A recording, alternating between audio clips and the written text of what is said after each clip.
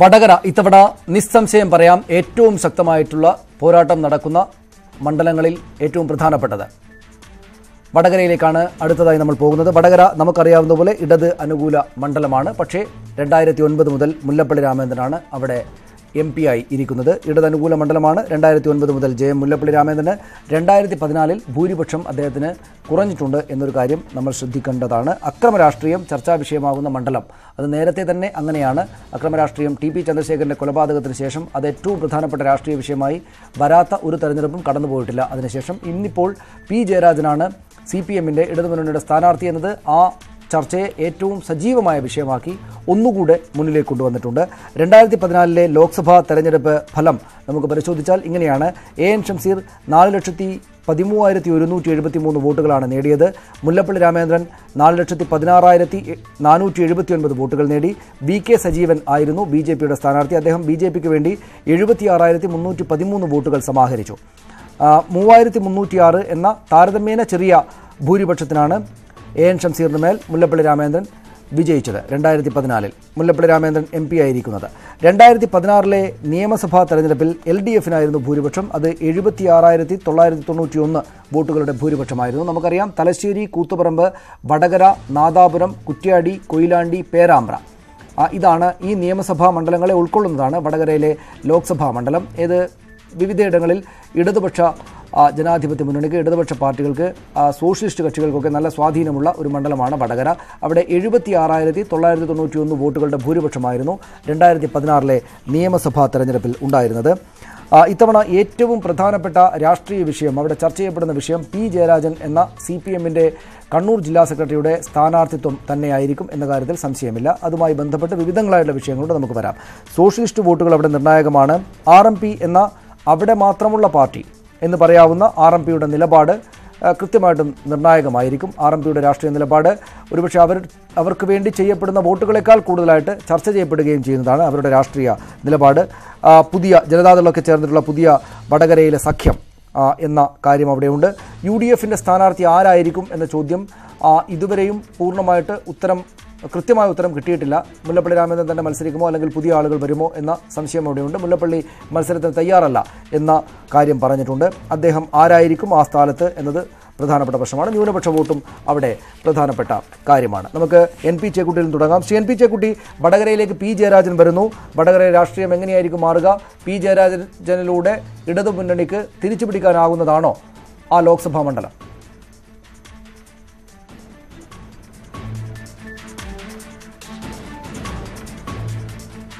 വടകരയിൽ ജയരാജൻ ആ സീറ്റ് പിടിച്ചെടുക്കണം എന്നുള്ള ഉദ്ദേശത്തോടു കൂടിയാണ് വരുന്നത്. അപ്പം അതിൽ രണ്ട് പ്രശ്നങ്ങൾ ഉണ്ടാവുമെന്ന് എനിക്ക് തോന്നുന്നത്. ഒന്നാമത്തെ കാര്യം, ജയരാജനാണ് സ്ഥാനാർത്ഥി എന്നുള്ളത് കൊണ്ട് തന്നെ നേരത്തെ കോൺഗ്രസ് ആലോചിച്ചിരുന്ന സ്ഥാനാർത്ഥികളിൽ നിന്ന് അവർ മാറാൻ പോവുകയാണ്. എനിക്ക് തോന്നുന്നത് നേരത്തെ അവർ യുവതലമുറയിലുള്ള അത്ര പരിചിതരല്ലാത്ത യുവാക്കളെ ആണ് അവിടെ മത്സരിപ്പിക്കുക. അഭിജിതത്തിനെ പോലുള്ള ആളുകളുടെ പേരൊക്കെയാണ് ഞാൻ കേട്ടിരുന്നത്.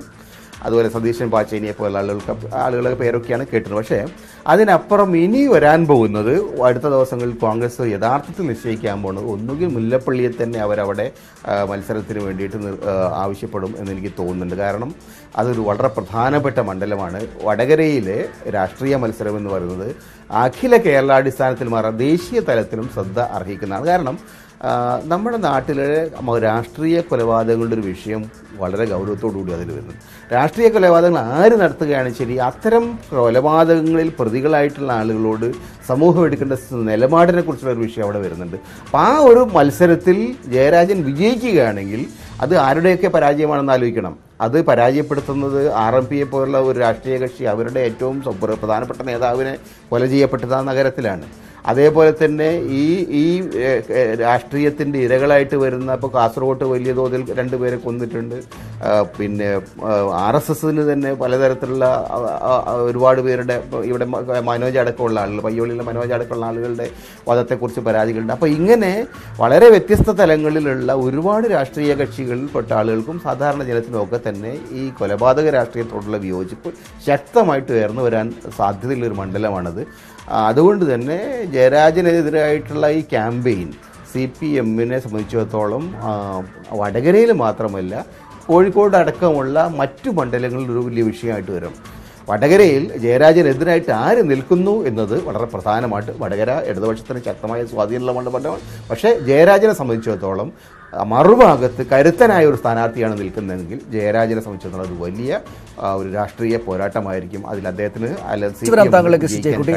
സജീവൻ മുല്ലപ്പള്ളി തന്നെ വരാനാണോ സാധ്യത? ഏതെങ്കിലും സാഹചര്യം ഇപ്പോഴും ബാക്കിയുണ്ടോ കെ രമ എന്ന സ്ഥാനാർത്ഥി UDFന്റെ സ്ഥാനാർത്ഥിയായിട്ട് അവിടെ ഉണ്ടാകാൻ?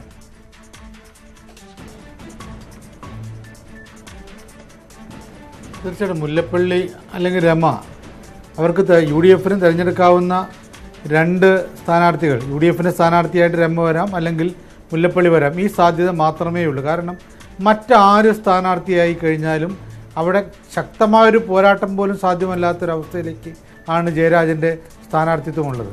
നേരത്തെ ചെക്കുട്ടിയൊക്കെ പറഞ്ഞ പോലെ ആ ജയരാജൻ്റെ സ്ഥാനാർത്ഥിത്വം ഒരു അക്രമ രാഷ്ട്രീയത്തിൻ്റെ ചർച്ച ഉണ്ടാക്കുമെന്നൊക്കെ പറഞ്ഞു.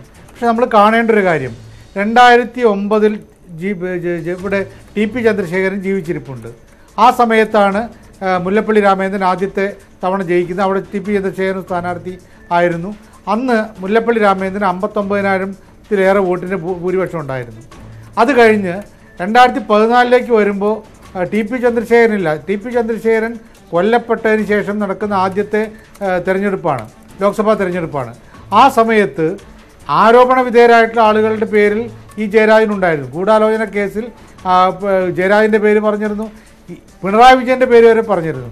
ആ ഒരു ഘട്ടത്തിൽ പോലും നമ്മൾ നോക്കേണ്ട 56,000 വോട്ടിന് 2009 വലിയ ഭൂരിപക്ഷത്തോടു കൂടി ജയിച്ച മുല്ലപ്പള്ളി രാമചന്ദ്രന് പിന്നീട് 2014 3,306 വോട്ടിലേക്ക് കുറയേണ്ടി വന്നു. ശരിക്കും പറഞ്ഞാൽ തകർച്ചയുടെ ഇതിലേക്ക് വന്നു. ഷംസീറിനെ പോലെ ഒരു സ്ഥാനാർത്ഥി അന്നത്തെ കാലത്ത് അറിയപ്പെടും. ഇപ്പോഴാണല്ലോ അദ്ദേഹം MLA ഒക്കെ ആയത്. അന്ന് അത്ര പുറം ലോകത്ത് അത്ര അറിയപ്പെടാത്തൊരു സ്ഥാനാർത്ഥിയുടെ അടുത്താണ് ഈ പരാജയം ഉണ്ടായത്. ഇതും വളരെ അനുകൂലമായിരുന്ന ഘട്ടത്തിൽ ഈ ചന്ദ്രശേഖരൻ്റെ കൊലപാതകത്തിൻ്റെ പശ്ചാത്തലം 51 വെട്ടിൻ്റെ ഒരു വലിയ പ്രശ്നം നിലനിൽക്കുന്ന ഘട്ടത്തിലാണ് ഈ ഒരു തെരഞ്ഞെടുപ്പ് നടന്നിരുന്നത്. ഇപ്പോൾ അത് ഇല്ലാതെയായി കഴിഞ്ഞിരിക്കുന്നു. അത്തരം പ്രശ്നങ്ങളൊക്കെ മാറിക്കഴിഞ്ഞിരിക്കുന്നു. ഇവിടെ ജയരാജനെ സ്ഥാനാർത്ഥിയാക്കുമ്പോൾ നമ്മൾ നോക്കേണ്ടത് അവർ ഉയർത്തുന്ന ഏറ്റവും പ്രധാനപ്പെട്ട കാര്യം എന്ന് പറയുന്നത്, ഇപ്പോൾ കോടിയേരി പറഞ്ഞു, ജീവിച്ചിരിക്കുന്ന രക്തസാക്ഷിയാണ്. അതായത് ജയരാജനെ ഏതാണ്ട് കൊല്ലുന്നൊരവസ്ഥയിലേക്ക് എത്തിയതായിരുന്നല്ലോ.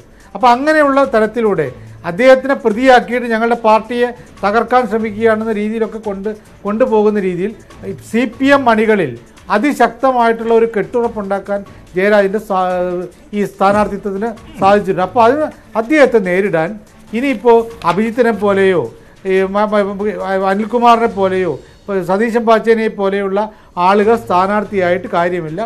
ഒന്നുകിൽ മുല്ലപ്പള്ളി, അതല്ലെങ്കിൽ സ്വാഭാവികമായിട്ടും പരീക്ഷിക്കാവുന്നതാണ് TP ചന്ദ്രശേഖരൻ്റെ ഭാര്യ എന്ന നിലയിൽ കെ രമ. ഈ രണ്ട് പേര് നിർത്തിയാൽ നല്ലൊരു മത്സരം കാഴ്ചവെക്കാനും പറ്റും. അപ്പോഴും അട്ടിമറിയുടെ സാധ്യത ഒരിക്കലും നമ്മൾ തള്ളിക്കളയാൻ കഴിയാത്തൊരു മണ്ഡലമാണ് വടകര. നമുക്കറിയാവുന്ന പോലെ ഈ വീരേന്ദ്രകുമാറിൻ്റെ പാർട്ടി കൂടി ഇപ്പുറത്ത് വന്നാണ് അവരിപ്പോഴൊക്കെ ചെറിയ പ്രശ്നങ്ങൾ ഉണ്ടാക്കുന്നുണ്ടെങ്കിൽ പോലും അതിൻ്റെ ഒരു ബലം കൂടി അവർക്കുണ്ട്. ഈ ഒരു സാധ്യത വെച്ചുകൊണ്ട് UDFന് നിലനിർത്താൻ പറ്റും, മുന്നോട്ടേക്ക് വെക്കാൻ പറ്റുന്ന പ്രധാനപ്പെട്ട രണ്ട് സ്ഥാനാർത്ഥികൾ ഒന്ന് മുല്ലപ്പള്ളിയും രമയും മാത്രമാണ്. അതാണ് ഞാൻ തിരിച്ചു വരാൻ താങ്കളിലേക്ക്. ശ്രീ ജേക്കബ് ജോർജ്, ഇവിടെ കാസർഗോഡ് പെരിയയിൽ കൊലപാതകം നടന്ന വീട്ടിലെത്തി കരഞ്ഞു നിൽക്കുന്ന മുല്ലപ്പള്ളി രാമചന്ദ്രൻ അദ്ദേഹം തന്നെയാണ് സ്ഥാനാർത്ഥിയാവുകയെങ്കിൽ അങ്ങനെ മൃദുല വികാരങ്ങളൊന്നും പ്രകടിപ്പിച്ച് കണ്ടിട്ടില്ലാത്ത, അങ്ങനെ മൃദുല വികാരങ്ങളെ ഇല്ല എന്ന് രാഷ്ട്രീയ എതിരാളികൾ ആവർത്തിച്ച് പറയുന്ന P ജയരാജൻ ഒരു ഭാഗത്ത്, ഈ പറയുന്ന അക്രമ രാഷ്ട്രീയം തന്നെയാകും ചർച്ചാ വിഷയമെങ്കിൽ, അല്ലെങ്കിൽ അത് ആ മണ്ഡലത്തിലെ വോട്ടർമാർക്കിടക്ക് കൂടെ പ്രധാനപ്പെട്ട വിഷയമായിട്ട് അവർക്ക് തോന്നുന്നുവെങ്കിൽ അത് ഉന്നയിക്കാനാണ് ഇരു പാർട്ടികളും ശ്രമിക്കുന്നതെങ്കിൽ മുല്ലപ്പള്ളിക്കാണോ ജയരാജനാണോ അനുകൂലമായ തരത്തിൽ അത് ഭവിക്കുക? അല്ല, എന്തൊക്കെയാണെങ്കിലും P ജയരാജൻ അവിടുത്തെ ഒരു ഹെവി വെയ്റ്റ് സ്ഥാനാർത്ഥി തന്നെയാണ്, ഒരു സംശയമില്ല. കണ്ണൂർ ജില്ലയിലെ വടകര ഉൾപ്പെടെയുള്ള പ്രദേശങ്ങളിൽ തീർച്ചയായിട്ടും ജയരാജൻ CPMകാരുടെ പ്രവർത്തകരുടെ അണികളുടെ ഒരു വികാരം തന്നെയാണ്. ആ വികാരത്തിൻ്റെയും ആ ഒരു സപ്പോർട്ട് ബേസിൻ്റെയും പൂർണ്ണമായ ഒരു സഹായം P ജയരാജനുണ്ടാവും. അതുതന്നെയാണ് ജയരാജൻ്റെ സ്ഥാനാർത്ഥിത്വത്തിൻ്റെ പിന്നിൽ CPM കാണുന്ന വലിയ പ്രസക്തി. അപ്പം അതിനെതിരെ മുല്ലപ്പള്ളിയിൽ കുറഞ്ഞ് ഒരു സ്ഥാനാർത്ഥിക്കും അവിടെ പ്രസക്തിയില്ല എതിരാളി എന്ന നിലയ്ക്ക്.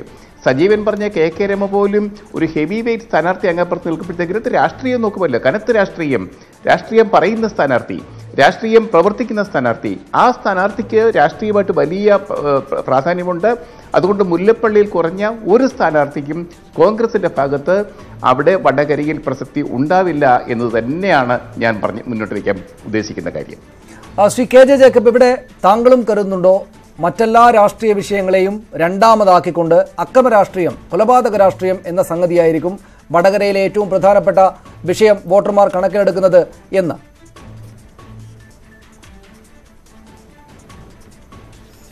അത് ഉറപ്പായിട്ടുണ്ടാവും. വടകരയിൽ അത് ടി.പി. ചന്ദ്രശേഖരൻ ഒരു ചർച്ചാ വിഷയമാണ് കേരളത്തിൽ, വടകരയിൽ ഉറപ്പായിട്ടുമാണ്, ആ കാര്യത്തിൽ സംശയം വേണ്ട. അതിൽ പക്ഷേ ജയരാജൻ്റെ പേര് അതിലേക്ക് വലിച്ചെടുക്കുന്നതിൽ എത്രത്തോളം ലോജിക്കുണ്ട് എന്നെനിക്കറിയത്തില്ല. കണ്ണൂർ CPM-ൻ്റെ രാഷ്ട്രീയത്തിൻ്റെ എല്ലാ തരത്തിലുള്ള പ്രതിനിധിയാണ് ശ്രീ ജയരാജൻ എന്നുള്ളത് ശരിയാണ്. പക്ഷേ അതിൻ്റെ മുഴുവൻ പാപഭാരവും ജയരാജൻ്റെ പുറത്ത് മാത്രം കെട്ടിവെക്കുന്ന ഒരു ശീലം നമ്മൾ കണ്ടുവരുന്നുണ്ട്. അത് എത്രത്തോളം അത് വടകരയിൽ വർക്ക് ചെയ്യാൻ സാധ്യതയുണ്ട് എന്നെനിക്ക് തോന്നുന്നില്ല. അത് നമ്മൾ മലബാറിലെ അക്രമ രാഷ്ട്രീയത്തെ സമഗ്രമായിട്ട് കാണുക എന്നുള്ളതല്ലാതെ ഒരു നേതാവിലേക്ക് ചുരുക്കി അവതരിപ്പിക്കുക എത്രത്തോളം വിജയകരമാകും എന്നുള്ള തോന്നൽ എനിക്കില്ല. അത് വർക്ക് ചെയ്യില്ല എന്നുള്ളതാണ് ഞാൻ പറഞ്ഞത്. പക്ഷേ എനിക്ക് ഒരു സംശയം ശ്രീ ജേക്കബ് ജോർജിനോട് സജീവനോട് ചോദിക്കാനുള്ളത്, മുല്ലപ്പള്ളി രാമചന്ദ്രൻ KPCC പ്രസിഡന്റാണ്. പൊതുവെ KPCC പ്രസിഡന്റുമാർ തെരഞ്ഞെടുപ്പിൽ മത്സരിക്കാറുണ്ടോ? പാർട്ടിക്ക് അങ്ങനെ ഒരു നയമുള്ളതായിട്ടാണ് എനിക്ക് മനസ്സിലാക്കുന്നത്. അതായത് KPCC പ്രസിഡന്റുമാർ തെരഞ്ഞെടുപ്പിൽ മത്സരിക്കാൻ പാടില്ല എന്നുള്ള ഒരു നയമാണുള്ളത് സാധാരണഗതിയിൽ. അങ്ങനെയാണെങ്കിൽ കോൺഗ്രസ് വേറൊരു ഓൾട്ടർനേറ്റീവ് തപ്പേണ്ടി വരില്ലേ എന്നുള്ള ചോദ്യമാണ് എനിക്കുള്ളത്. ഞാൻ മനസ്സിലാവുന്നിടത്തോളം മുല്ലപ്പള്ളി രാമചന്ദ്രൻ മത്സരിക്കാൻ സാധ്യതയില്ല എന്ന് തന്നെയാണ് മനസ്സിലാവുന്നത്. മുല്ലപ്പള്ളി രാമചന്ദ്രൻ മത്സരിക്കാനില്ല എന്ന് അദ്ദേഹവും പറഞ്ഞിട്ടുണ്ട്. KPCC അധ്യക്ഷൻ സാധാരണഗതിയിൽ മത്സരിക്കാറില്ല. പക്ഷേ അവിടുത്തെ സാഹചര്യം അനുസരിച്ച് മാറ്റം വരുമോ എന്നുള്ള കാര്യമാണ് നമ്മുടെ മുന്നിലുള്ളത്. രാജീവ്, ഇവിടെ ഈ വടകര ലോക്സഭാ മണ്ഡലം ടി.പി. ചന്ദ്രശേഖരൻ അദ്ദേഹം തന്നെയും അവിടെ മത്സരിച്ചാണ്. ആ മത്സരം പോലും താങ്കളടക്കമുള്ള ആളുകൾ, ഞാൻ അദ്ദേഹത്തെ നേരിട്ട് കാണുകയും സംസാരിക്കുകയും ഒക്കെ ചെയ്തിട്ടുണ്ട്, നമ്മളടക്കമുള്ള ആളുകൾ. പിന്നീട് കൊലപാതകം ഉണ്ടാകുന്നു, അവിടുത്തെ രാഷ്ട്രീയ സ്ഥിതി ആകെപ്പാടെ തന്നെയും മാറുന്നു. ഇടതുപക്ഷ ജനാധിപത്യ മുന്നണിയും അതിൻ്റെ പ്രവർത്തകരും ആകെ അന്തം വിട്ട് നിൽക്കേണ്ടുന്ന സാഹചര്യത്തിലേക്ക് എത്തുന്നു. ഇപ്പോഴും ശ്രീ കെ ജെ ജേക്കബ് ഒടുവിൽ സൂചിപ്പിച്ച പോലെ അതൊരു പ്രധാനപ്പെട്ട വിഷയമാണ്. കെ രമ വന്ന് മത്സരിക്കുമോ എന്നത് അവിടെ ഏത് തരത്തിലുള്ള പോരാട്ടമാണ് ഉണ്ടാക്കുക എന്ന് സംശയം ഉണ്ടാക്കുന്ന, അല്ലെങ്കിൽ വലിയ പോരാട്ടത്തിൻ്റെ തീവ്രത വലുതായിട്ട് കൂടുമെന്ന തോന്നലുണ്ടാക്കുന്നതാണ്. ഈ ചരിത്രമൊക്കെ പരിശോധിച്ചാൽ RMP അതിൻ്റെ സ്വാധീനമൊക്കെ കുറയുകയാണോ കൂടുകയാണോ, അത്തരം കാര്യങ്ങളൊക്കെ എങ്ങനെയാണെന്ന് നോക്കുക. RMPയുടെ സ്വാധീനത്തെക്കുറിച്ച് പറഞ്ഞാൽ ഇപ്പോൾ കഴിഞ്ഞ നിയമസഭാ തെരഞ്ഞെടുപ്പിൽ കെ രമ തന്നെ നേരിട്ട് മത്സരിച്ച മണ്ഡലമായിരുന്നു വടകര നിയമസഭാ മണ്ഡലം. പക്ഷേ അവിടെ CK നാണുവാണ് ജയിച്ചത്. അവിടെ UDF-ന്റെ സ്ഥാനാർത്ഥി ഉണ്ടായിരുന്നു. പക്ഷെ അത് വ്യത്യസ്തമായിരിക്കാം. എന്നാൽ പോലും ഇപ്പോൾ RMPയുടെ സ്ഥാനാർത്ഥിയായി കെ രമ വന്നാൽ സ്വാഭാവികമായും അങ്ങനെ വരുമ്പോൾ RMP പ്രത്യേകം മത്സരിക്കുകയല്ല, കോൺഗ്രസിൻ്റെ കൂടെ പിന്തുണ കൂടെ വരികയാണെങ്കിൽ അത് പുതിയൊരു വടകര മോഡൽ ഇന്ന് സാധ്യത തെളിയുകയാണ്. RMPയുടെ സ്ഥാനാർത്ഥി വരുന്നു, കോൺഗ്രസ് അതിനെ സപ്പോർട്ട് ചെയ്യുന്നു. ഒരുപക്ഷെ P. ജയരാജൻ സ്ഥാനാർത്ഥിയായി നിൽക്കുന്നു എന്നുള്ള ഒറ്റ കാരണത്താൽ BJPയുടെ ഒരു അടിയൊഴുക്കോ അങ്ങനെ എന്തെങ്കിലും കാര്യങ്ങളൊക്കെ ഒരുപക്ഷെ ഉണ്ടാകാം. അങ്ങനെയാണെങ്കിൽ ഈ പറയുന്ന പോലെ ഒരു പുതിയ വടകര മോഡലിനാണ് നമ്മൾ സാക്ഷ്യം വഹിക്കാൻ പോകുന്നത്.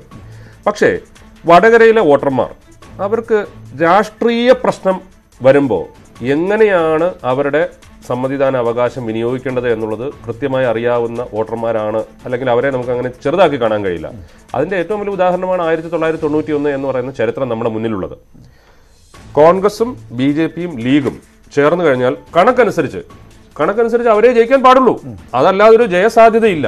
പക്ഷെ എന്തുകൊണ്ട് കോലീബി എന്ന് പറഞ്ഞ് എങ്ങനെയാണ് KP ഉണ്ണികൃഷ്ണൻ അവിടെ വീണ്ടും ജയിച്ചത്? അല്ലെങ്കിൽ ബേപ്പൂരിൽ എങ്ങനെയാണ് ഈ സഖ്യത്തെ പരാജയപ്പെടുത്തി CPM ജയിച്ചത്?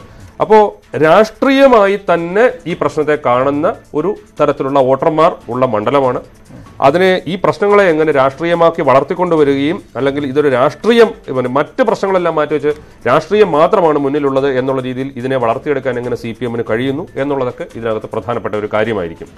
പിന്നെ മുല്ലപ്പള്ളി രാമചന്ദ്രൻ്റെ കാര്യം പറഞ്ഞു. ഇപ്പോൾ കെ ജെ ജേക്കബ് ഉന്നയിക്കുന്ന ഒരു സംശയം, KPCC പ്രസിഡന്റുമാർ മത്സരിക്കുന്ന സാഹചര്യം ഉണ്ടോ? ആ ഒരു കാരണം പറഞ്ഞാണ് അദ്ദേഹവും മാറി നിൽക്കുന്നത്. ഇന്നലെ മുല്ലപ്പള്ളി രാമചന്ദ്രൻ്റെ ഒരു ബൈറ്റ് കേട്ടത്, എനിക്ക് മത്സരിക്കാൻ അദ്ദേഹത്തോട് P. ജയരാജനോട് മത്സരിക്കാൻ എനിക്ക് താല്പര്യമുണ്ട്, പക്ഷേ ഞാൻ മത്സരിക്കുന്നില്ല. പക്ഷേ രാഹുൽ ഗാന്ധിയുടെ മുന്നിൽ ചെന്ന് നിൽക്കുമ്പോൾ അവിടുത്തെ സ്ഥാനാർത്ഥി, ഏറ്റവും വിജയസാധ്യതയുള്ള സ്ഥാനാർത്ഥി മുല്ലപ്പള്ളി രാമചന്ദ്രനാണെങ്കിൽ നിങ്ങൾക്ക് എന്തുകൊണ്ട് മത്സരിച്ചുകൂടാ? അല്ല, ഞാൻ KPCC പ്രസിഡന്റാണ്. AICC പ്രസിഡന്റായ ഞാൻ മത്സരിക്കുന്നുണ്ടല്ലോ, പിന്നെ നിങ്ങൾക്ക് എന്തുകൊണ്ട് മത്സരിച്ചു കൂടാ എന്ന് ചോദിച്ചു കഴിഞ്ഞാൽ അതിനൊന്നും ഉത്തരവില്ല. അത് വരട്ടെ. ഇനി P. ജയരാജന്റെ കാര്യം എൻ്റെ ഒരു അഭിപ്രായത്തിൽ ജയിച്ചാലും തോറ്റാലും പി ജയരാജനെ കണ്ണൂർ രാഷ്ട്രീയത്തിൽ നിന്ന് അല്ലെങ്കിൽ അതിൻ്റെ കണ്ണൂർ യൂണിറ്റിന്റെ നേതൃത്വത്തിൽ നിന്ന് അടർത്തി മാറ്റുക എന്നുള്ള ഒരു താല്പര്യം, CPM-ന്റെ താല്പര്യം ഈ പി ജയരാജന്റെ സ്ഥാനാർത്ഥിത്വത്തിന് പിന്നിലുണ്ടോ എന്നുള്ള കാര്യത്തിൽ എനിക്ക് സംശയമുണ്ട്. പ്രത്യേകിച്ചും അദ്ദേഹത്തിന്റെ വ്യക്തി അടിസ്ഥാനമാക്കിയിട്ടുള്ള അദ്ദേഹത്തെ നേതാക്കൾ ആരാധിക്കുന്നതും അത് പാർട്ടിക്കകത്ത് ചർച്ചയാകുന്നതും അദ്ദേഹത്തെക്കുറിച്ച് വീഡിയോ ആൽബം ഇറങ്ങുന്നതും അമ്പാടിമുക്ക് പാർട്ടി പ്രവർത്തകർ അദ്ദേഹത്തെ മറ്റേ തേര് തെളിയിക്കുന്ന ആളാക്കി ചിത്രീകരിക്കുന്നു, ഇങ്ങനെയൊക്കെയുള്ള ഒരുപാട് കാര്യങ്ങൾ പാർട്ടിക്കകത്ത് ചർച്ച ചെയ്തതാണ്. ഏതായാലും ജയിച്ചാലും തോറ്റാലും ഇപ്പോൾ പാർട്ടിയുടെ രീതി അനുസരിച്ച് ഇപ്പം അദ്ദേഹം ജില്ലാ സെക്രട്ടറി സ്ഥാനം ഒഴിയണം, പുതിയൊരു ജില്ലാ സെക്രട്ടറി വരും. അപ്പോൾ തെരഞ്ഞെടുപ്പ് കഴിഞ്ഞ് പരാജയപ്പെട്ട് കഴിഞ്ഞാൽ അത് ആ സ്ഥാനം വീണ്ടും കിട്ടുമോ എന്നുള്ള കാര്യത്തിൽ ഉറപ്പില്ല. കഴിഞ്ഞ തവണ CB ചന്ദ്രബാബുവിന് ആലപ്പുഴ ജില്ലാ സെക്രട്ടറി സ്ഥാനം അങ്ങനെയാണ് നഷ്ടപ്പെട്ടത്. ഇങ്ങനെയുള്ള കാര്യങ്ങൾ വരുമ്പോൾ പി ജയരാജന് ജയിച്ചാലും തോറ്റാലും അദ്ദേഹം കണ്ണൂർ കാര്യങ്ങൾ നിയന്ത്രിക്കുക എന്നുള്ള ഒരു കാര്യത്തിൽ നിന്ന് മാറ്റം വരുന്ന ഒരു സിനാരിയോ ആയിരിക്കും ഉണ്ടാവുക. അതാണ് ആ തരത്തിലുള്ള പിന്നീട് തെരഞ്ഞെടുപ്പിന് ശേഷമുള്ള രാഷ്ട്രീയ സംഭവങ്ങളെ അടക്കം പ്രത്യേകിച്ച് ഇടതു മുന്നണിയിൽ സ്വാധീനിക്കുന്ന ഒരു തെരഞ്ഞെടുപ്പിലേക്കാണ് നമ്മൾ കടക്കുന്നത്. നമുക്ക് വടകര അവിടെ അവസാനിപ്പിക്കാം. നമുക്ക് എല്ലാ മണ്ഡലങ്ങളിലേക്കും ഓടി പോയി എത്തേണ്ടതുണ്ട്.